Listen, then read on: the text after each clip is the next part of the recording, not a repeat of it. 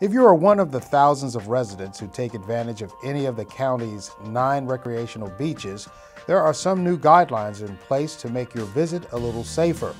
Wake County has adopted new regulations for recreational waters based on the U.S. Environmental Protection Agency's revised water quality criteria and guidelines. The county's environmental services staff tests the water in recreational beach areas as summer outdoor activity increases. In addition to the changes, new signs have been installed to communicate health risks to those who come in contact with the water. The new regulations use the more updated water quality criteria. It also affords new tools such as advisories instead of simple closures alone. Advisories like preemptive rain advisories to get ahead of any exposure. And the educational portion will really enhance the public knowledge and awareness about swimming in fresh water. These regulations are important because they protect public health through monitoring and notification.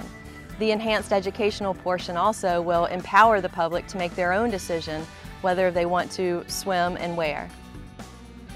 The colored signs that we've incorporated, the advisories, follow the universal red, yellow, green scheme.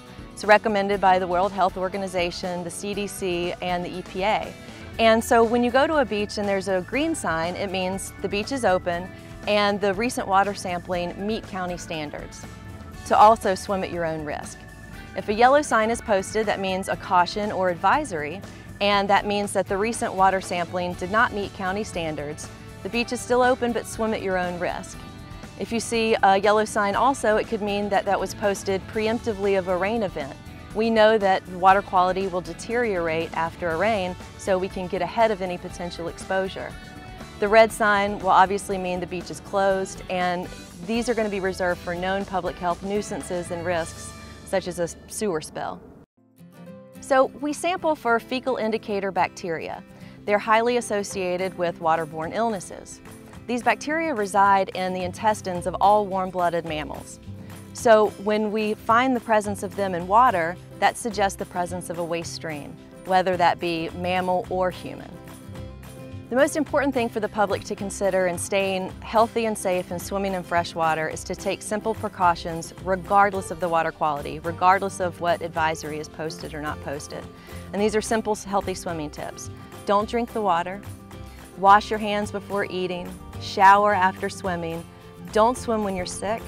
Check your diapered children frequently, and to pay close attention to the advisories and the recent monitoring.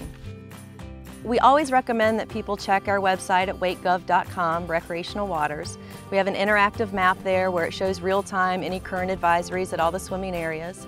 We have frequently asked questions linked to public health organizations, and you can always email us at beaches@wakegov.com.